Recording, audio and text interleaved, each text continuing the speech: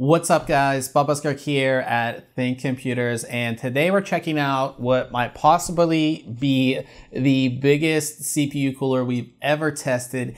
It is the Sith Ninja 5, which you can see right here. So let's go ahead and take a look.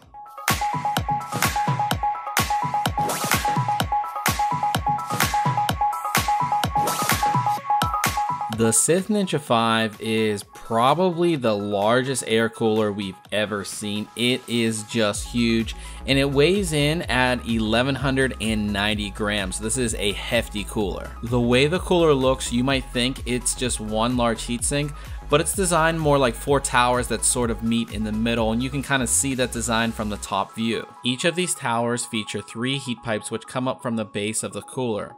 These heat pipes are 6mm thick and are made of nickel-plated copper. The base of the cooler is also nickel-plated copper and has a very nice finish to it.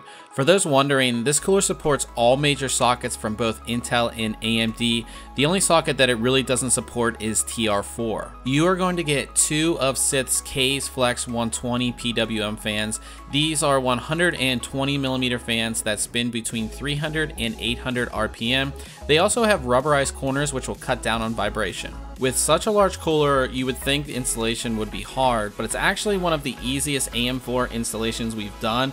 While we installed it on a test bench, we could easily see you installing this in a case no problem. As I mentioned, this is a very large CPU cooler, so the front fan of the cooler will more than likely sit on top of your memory, which if you have RGB memory sort of defeats the whole purpose of getting RGB memory. Now it is time for testing. So our Ryzen CPU cooler test bench is made up of the following hardware.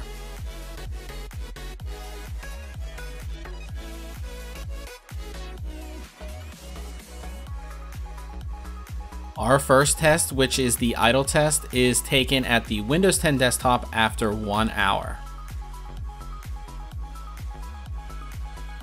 Next up is our load test. We run the AIDA64 system stability test with CPU only checked. This puts a full load on our CPU. We run this test for 1 hour and record the highest temperature throughout the test.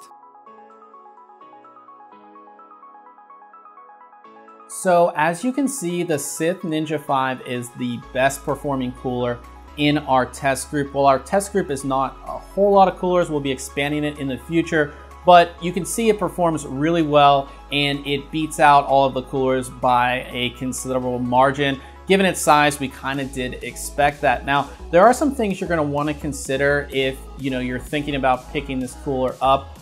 The first and the most important is, do you really need a cooler of this size and this cooling power? If you're not doing any overclocking, you're running your system stock, and maybe you're not even doing any gaming, you might not need something this powerful. There's a ton of great aftermarket coolers available that are far less expensive than this and take up a lot of less space. Talking about the space, another thing that's kind of disappointing about this cooler given its size is that it covers all of our memory slots here. So all 4 slots are completely covered by the fan, and as you can see, we have RGB memory installed, but it is completely covered. So all those cool RGB effects we want to show off, we really can't when this cooler is installed. So that's something that you're definitely going to want to consider.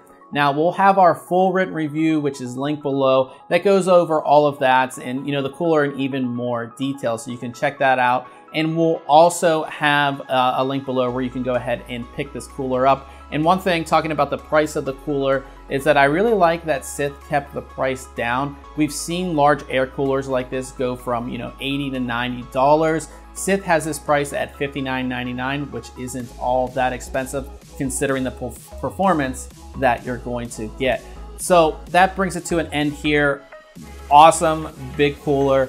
Now, if you have any questions, go ahead and leave them in the comments section below. And if you enjoyed this video, go ahead and hit that like button.